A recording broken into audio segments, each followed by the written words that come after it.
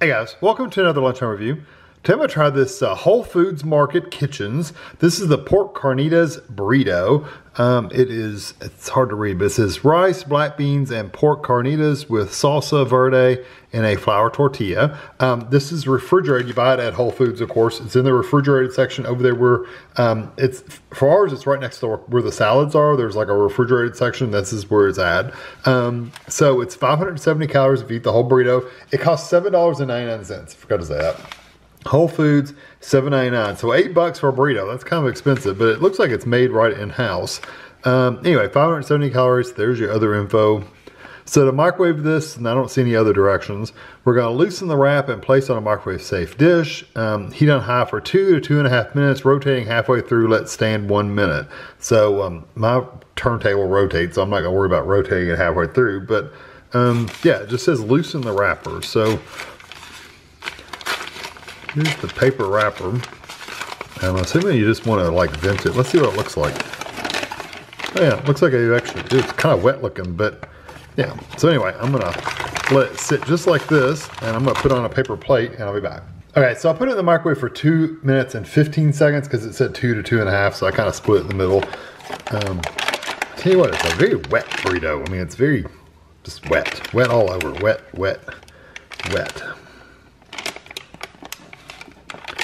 Kind of like to get it all this wet paper, but I don't know how I can. Kind of soggy. Let me cut it in half and see what it looks like. Looks pretty well stuffed, but it's very wet. It's a big burrito though. Tell you what, it's full of stuff.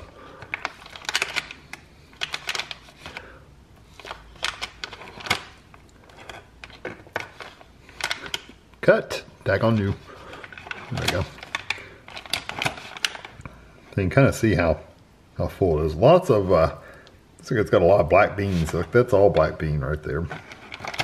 So I'm going to probably cut this into some smaller pieces. I see lots of rice too. As you can tell, it looks kind of pasty and it feels kind of pasty. So hopefully it's not that, that mushy when it sits for a minute. So I'm gonna let it set for a little while. Yeah, very chewy almost feeling texture-wise. Yeah, anyway, we'll see. So yeah, I'll be right back once it's set for just a minute. Hey, I gave it a minute to cool off. I got a fork. Just to make it a little easier to eat. Here we go. There's lots of black beans in this, it looks like. Hot.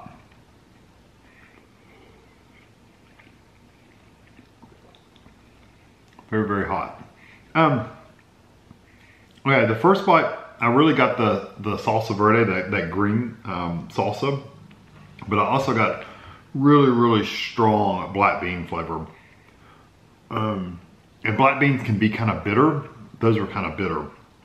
This one doesn't look like it has as many black beans in it, but it looks like it has a lot of pork. They could have left the black beans out completely. I would have been perfectly fine. I wish they'd used pinto beans instead of black beans. I don't know why they want to use black beans and everything. Because pinto beans are a little less bitter and strong. So they're still a good filler, but they don't have that really strong flavor.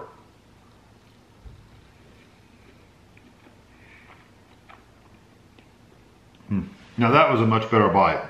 So if you get a bite that doesn't have all, hold on. This is some of the filling. Yeah, it's pure black beans, almost like refried beans with black beans. Which is way too strong flavor-wise.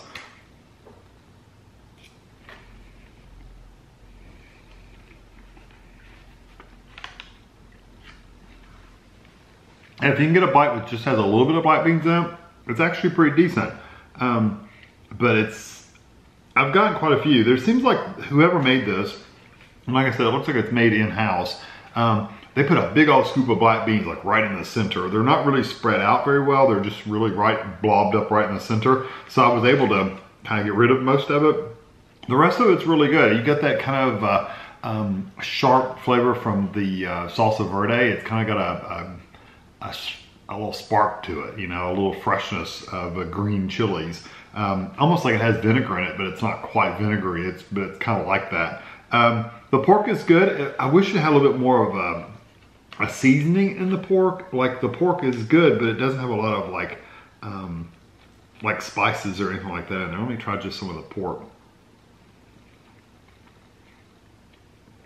Yeah, it's got a good texture to it and everything, but the flavor is good. It just doesn't have that really strong seasonings to it, which I've had some pork carnitas that were really, really flavorful. And this is not bad. It's just kind of on the light side.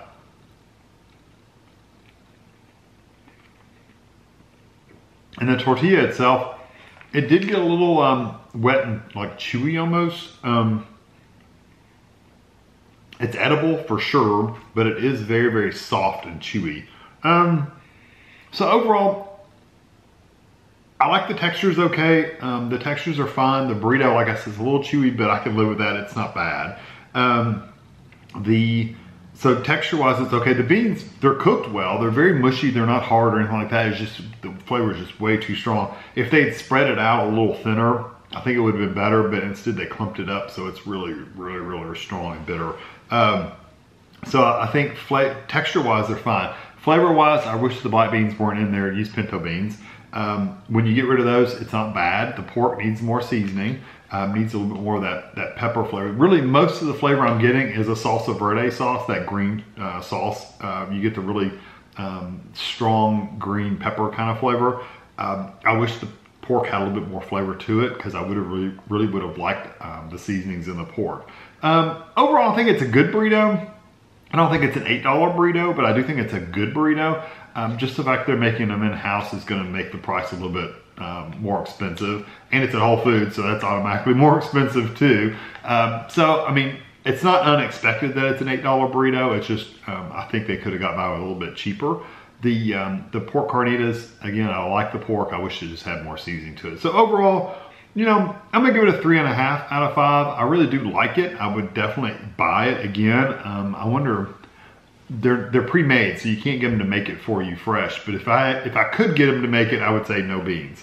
But yeah, I think it's good. 3.5 out of 5. I think that's a fair number for it. If you don't like black beans, you probably don't want to get this one, because it's got quite a few in there. So I hope you enjoyed this video. Thanks for watching.